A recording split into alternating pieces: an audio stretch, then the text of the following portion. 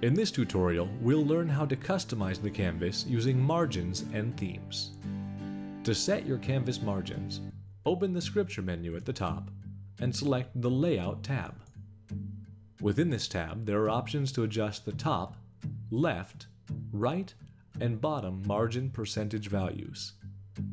In this tutorial, we'll set the left margin to 10% by clicking on that field and entering the number 10.